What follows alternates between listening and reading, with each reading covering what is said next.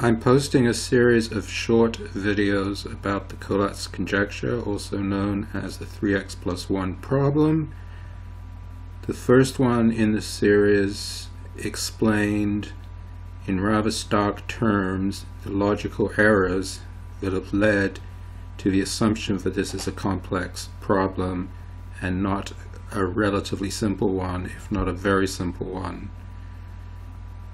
In this video, I'm going to delve a little bit deeper into the logical errors that have led to this state of affairs, whereby mathematicians believe this is an enormously complex problem, and in fact it is not.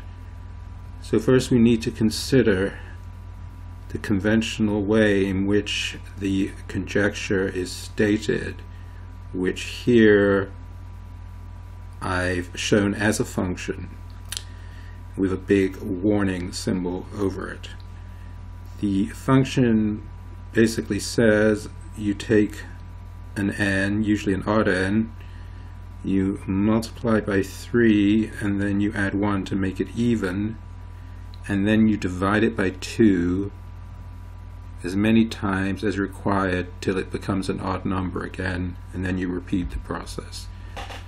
So this, when you actually analyze it, is a very odd way to think about a conjecture or a function, particularly one that requires serious attention, because it's a completely haphazard way of stating it.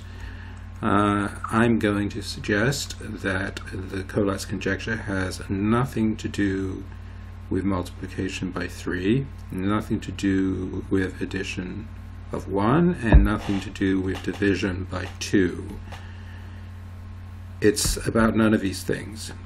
Now, the reason for this is because there are some very simple shortcuts you can take to get the same results, and these shortcuts sort of expose the banality of the conventional description.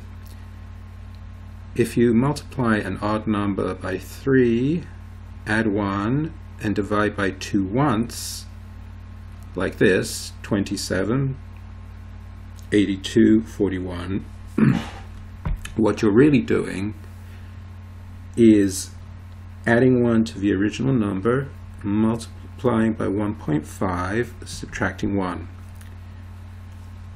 If you multiply an odd number by 3, add 1, and divide by 2 twice, like this, 41, 124, 62, 31, what you're really doing is this.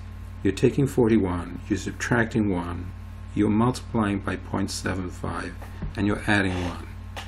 Now, why am I doing this or that? Because you can now reduce the function to 3 operations, of which I'm going to show 2 here. If x plus 1 is divisible by 4, multiply by 1.5, 3 over 2, and subtract 1. If x minus 1 is divisible by 8, multiply by 3/4 and add 1. And from this you can create series congruent classes, mod 4 and mod 8, and you'll see the growth in these classes is completely linear. 5, 11, 17, 23, 29, those are gaps of 6, or 1, 7, 13, 19, again gaps of 6, but the starting point is different.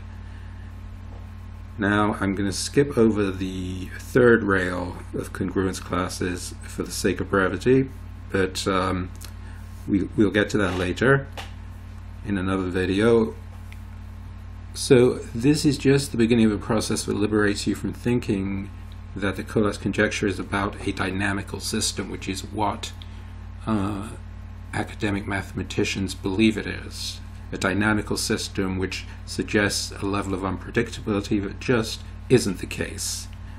This seems to be like a huge wrong turning in the annals of mathematics.